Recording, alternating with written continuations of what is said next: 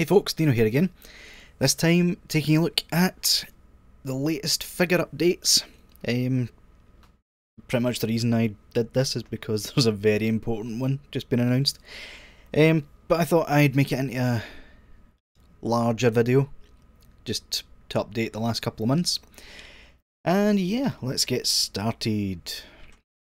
So, the main one that's literally just been announced today is Super Saiyan 4 Goku.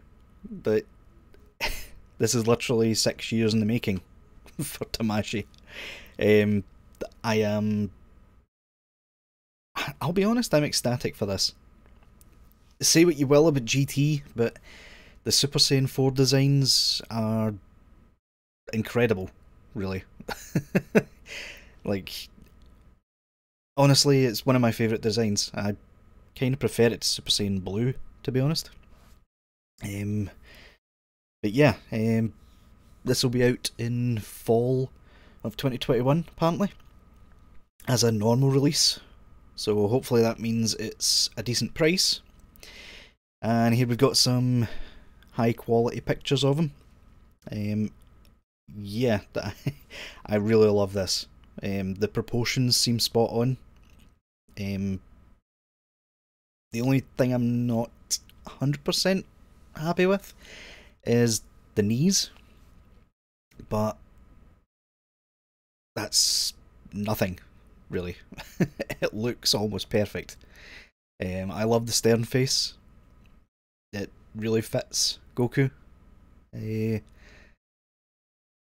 faces themselves are slightly off, but that's probably just prototype differences. These faces always come out better once they're actually in hand. But yeah, he also comes with a 10 times Kamehameha effect piece.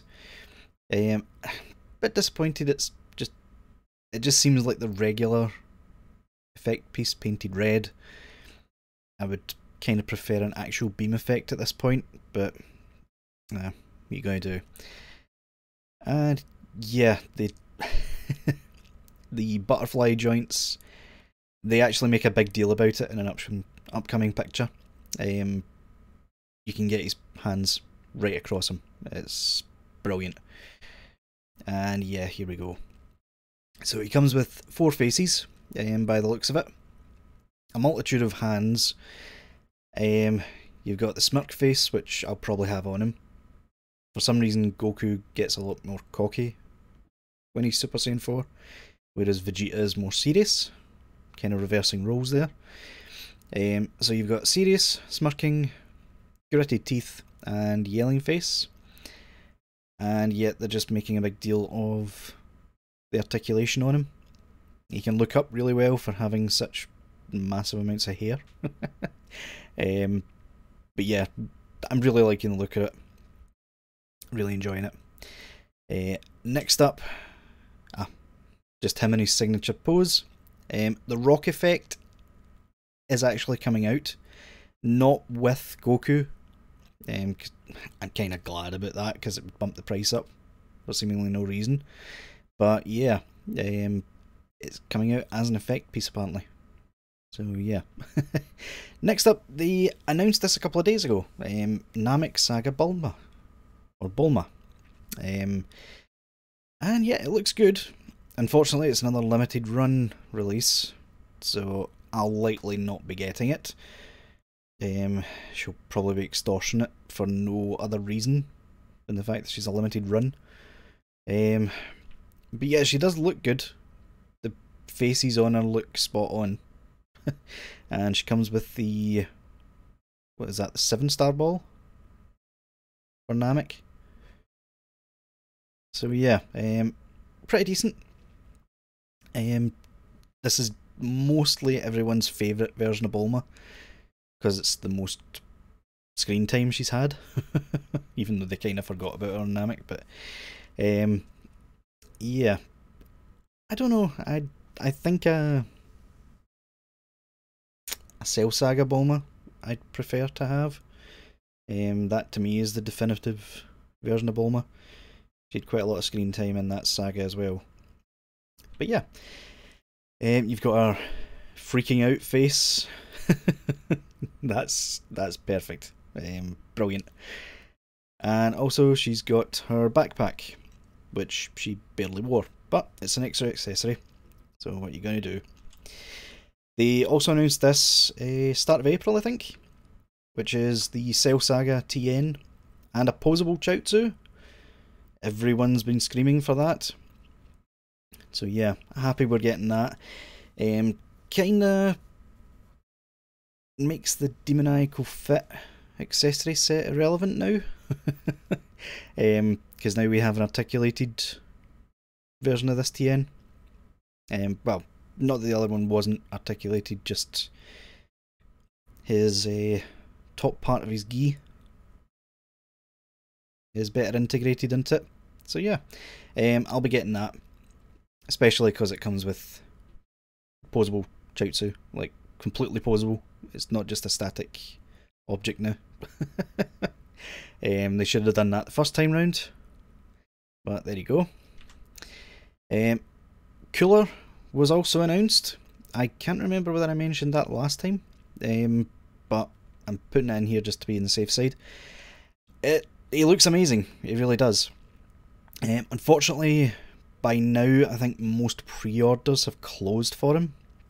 I know the ones on Tamashi's own website have closed. Not that I can use that website anyway. Some places might still have pre-orders open for him.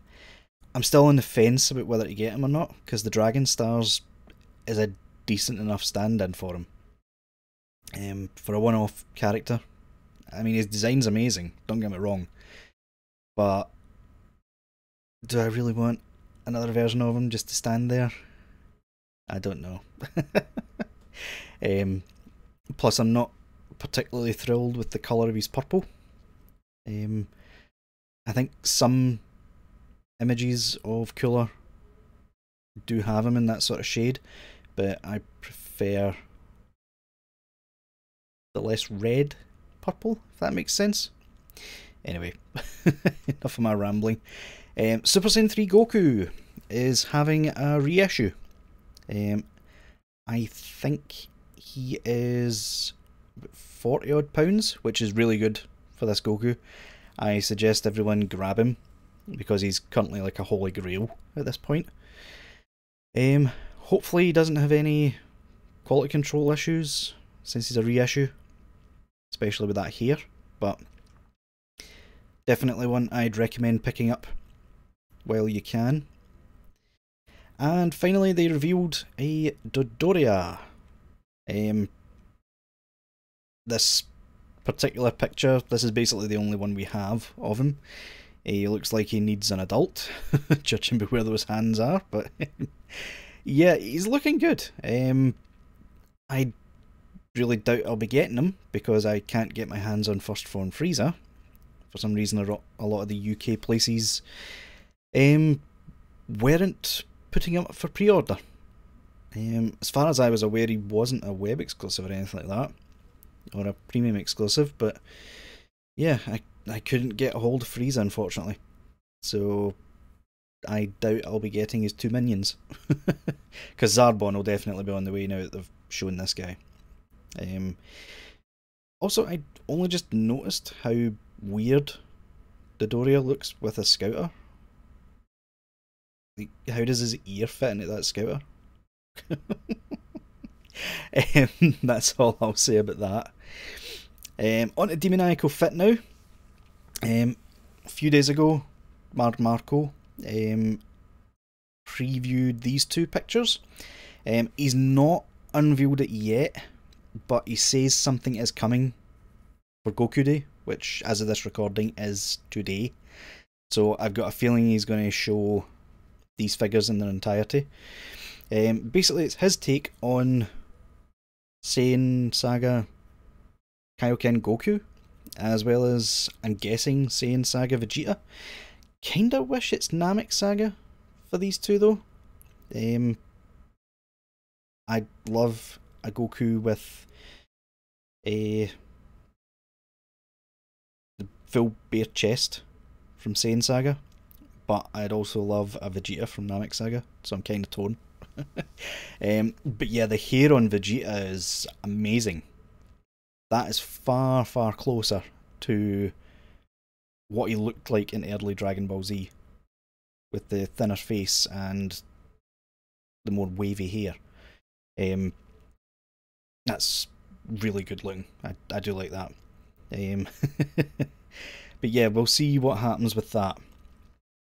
He also announced a few weeks ago, I think, that they will be releasing the official version of Vegito instead of the Demoniacal Fit version. So he's basically copied the mould, but that's not all, because he showed in the other promo that he's used the fixed gi. So the V is further down his chest, which is a marked improvement over the real one. That's basically the reason I didn't get the real one, is because it wasn't accurate. The Demoniacal Fit one was better to me. But now that I can get an accurate head sculpt on top of an accurate body, yeah, count me in. Demoniacal Fit, you've done it again. Keeping on Vegito. Oh no. First off, they've announced Bardock Super Saiyan head sculpt is coming. I don't have the normal Bardock yet. I have paid for the pre-order now, so he is finally on his way, I would assume. That's the one thing with ordering from UK companies. They get the stock in a bit later than even America. But yeah, I might have to get a second Bardock to have him Super Saiyan. Because that looks perfect. That's what should have came with him. But yeah, it doesn't even look like the old Super Saiyan head sculpt that they released as the Goku and Vegeta set. That looks like a brand new sculpt, which I'm all for. It looks incredible. Bring it on. Yeah. Really should have put this before the Vegito, the Bardock. But they also released this, I think, back in late February. Basically, the Super Saiyan head sculpt for the official Bardock. I keep getting too mixed up for some reason. For the official Vegito. But bear in mind, these head sculpts will probably fit the Demoniacal Fit one as well. Which is a welcome bonus. Unless he even stocks some with him. I suppose we'll find out. But yeah, these look good. I never was really a fan of the smirking face sculpt on the official mould, but these ones look a bit better. Gotta be honest. Next up, he announced that in May, the, I don't know what you call it, the clone of Goku from Fighters. Basically, they were recolours of Goku that were mindless drones in that game. Yeah, Marco's doing the Goku, which Tamashii is also doing. So he's basically trying to give them the middle finger to say that he can do it too. It looks decent enough. Not my cup of tea. Since the only Fighters character we've had is Android 21, and I wasn't interested in that either. But yeah, decent enough, I suppose. Nice easy repaint for him to do. So yeah, and to finish off, Mad Marco released this, I think, a month or so ago. So Mad Marco actually had, I assume, prior knowledge to the Super Saiyan 4 Goku reveal, hence why he's not really mentioned anything about it recently. But yeah, looks like Mad Marco is now working on Vegeta instead, which is a good thing. It means we don't have to choose between the official Super Saiyan 4 Goku and Demoniacal Fit's version. But yeah, hopefully he gets this Vegeta out before Tamashii announces their own and cuts him off again. It seems Tamashii is really working to fight Demoniacal Fit more and more these days, especially with the Ginyu Force reveals. Like, they pushed them out like no tomorrow. Also, I think Marco was working on a Cooler and a Bardock, both of which Tamashii are pushing out rather quickly again. So it seems they're trying to cut him off before he gets the chance to actually produce these figures. Hopefully he does well with them.